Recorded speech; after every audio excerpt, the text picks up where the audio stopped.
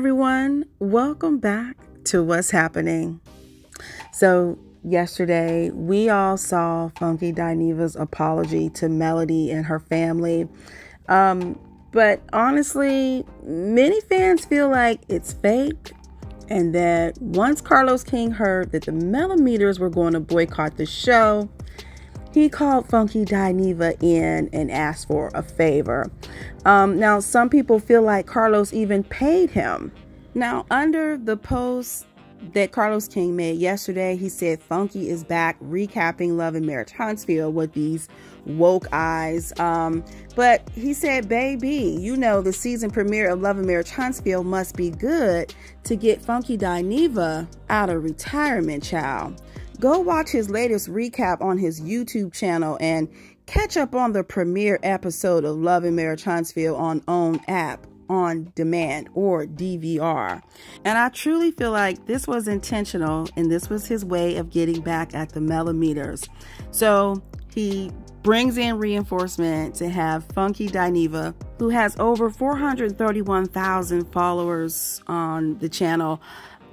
He's probably thinking for those maybe a couple 100,000 or 300,000 people who follow him who possibly may not watch the show, he's trying to drum up viewers through funkydineva's reviews, because the season premiere numbers weren't that great. Only 278,000 people tuned in to watch, and I think that's almost the lowest out of even last season's ratings. I think there might have only been one episode that might have been less than this, but that's pretty low for a season opening episode.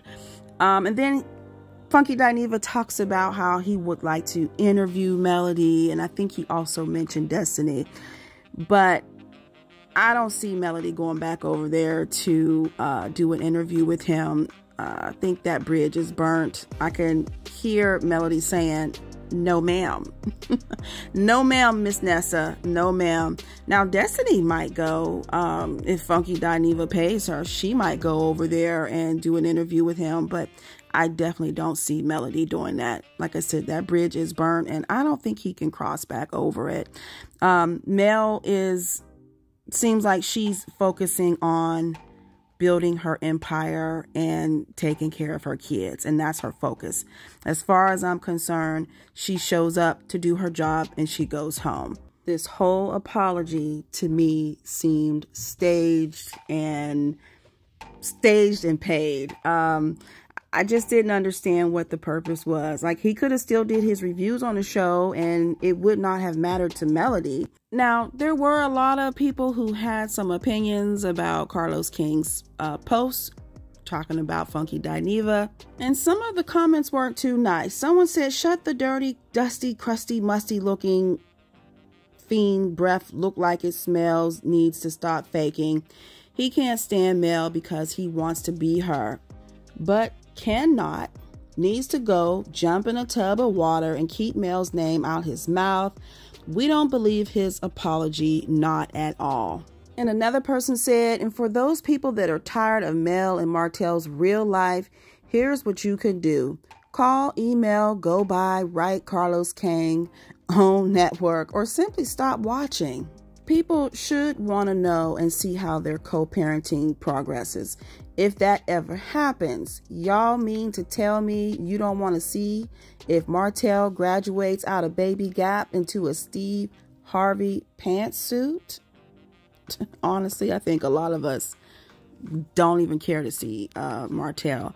But anyway, one person said, "Where's the invoice?" Somebody else said, "funkydineva cannot be trusted with that weak apology. Funkydineva spewed all those nasty vile words against Mel for no reason. Don't fall for the BS." So what are your thoughts? Drop down in the comments. Let me know. Do you think the apology was sincere? Do you think the apology was staged and paid for? And what are your thoughts? What do you think Melody is thinking? Do you think she's saying no ma'am Nessa like I feel?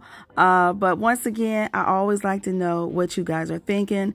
And if you missed Melody's live last night, she gave us a little sneak peek of her new makeup line that's coming out. I can't wait to get the text because I want that bubble gum lip gloss. But anyway, you guys, drop down the comments. Let me know your thoughts. And if you didn't see that live, I will attach it here so that you guys can see it and you can click and watch. But anyway, I thank you all for watching and listening, and I will talk to you in the next video.